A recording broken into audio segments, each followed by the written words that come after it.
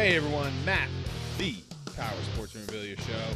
Thank you again for joining me. If you get a chance, please visit the website, powersportsmemorabilia.com, or you can follow me over there on Instagram at PowersAutographs.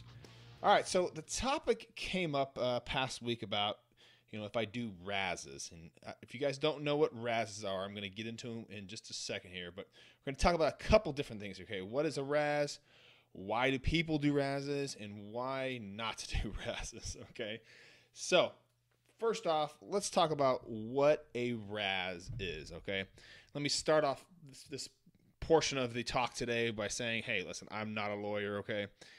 If you think about doing this and this is something you want to do, I would seek the advice of an attorney in your state, okay?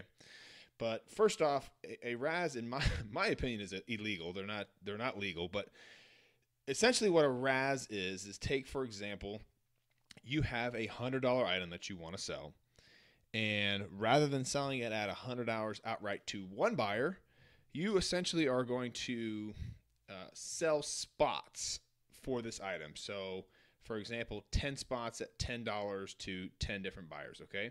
And everybody gets a spot there, and everybody gets a number. So let's say you're number 1, and everybody else gets their own number all the way up to number 10. And then those 10 numbers, or 10 names, are thrown into a randomizer 5 times, and they're randomized out.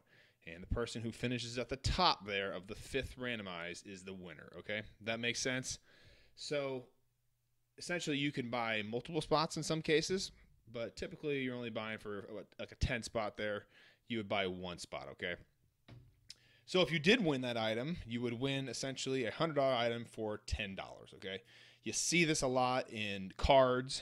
For example, they'll do a big box break, and you'll pay X amount of dollars to get all the cards of one team, okay? And your names will be put into a randomizer, and that'll randomize the team that you get, okay? So that's essentially how it works, okay? Essentially, you are gambling a spot there in hopes to win the big prize, okay? So the question pops up, why do people do razzes, okay? Well, as a seller, let's say you are having a hard time finding a buyer for an item, and you've got let's say an expensive item at $500, right? Having a hard time finding a buyer, and you want to razz it off because you think you can sell it a lot quicker that way, okay? So let's say, for example, you're going to do 50 spots at $10 each, okay?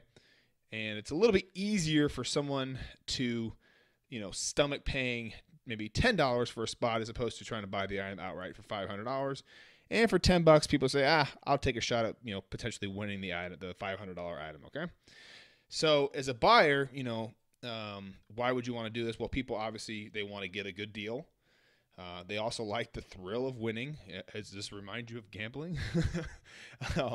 Especially if you only paid $10 for an item, you think you got a great deal, and boy, you're living the high life there, and wow, it's just amazing. I won this $500 item for $10, okay? Well, here's where this leads into is why not to do razzes. And I've talked about the legalities of this thing. Essentially, you are gambling. And if you know anything about Las Vegas or gambling, the house almost always wins, okay? In this instance, the house is the seller, right? So if you are going to, play 50 razzes in a year, let's say using our example here, and you're paying $10 a pop, out of those 50 razzes, how many are you going to win? Well, the chances of you winning each one are 2%. So not great, okay? But let's say you do win one, okay? One of those 50 you win, and you're all playing them at $10 a pop. Essentially, you paid $500.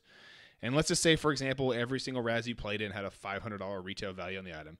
You essentially paid $500 for a $500 item, so you didn't win anything. So the chances of you actually coming out on top of these are very, very slim, hence why it's quote-unquote gambling, okay? So that would be my advice, to not do razzes. I don't participate. I don't do any razzes.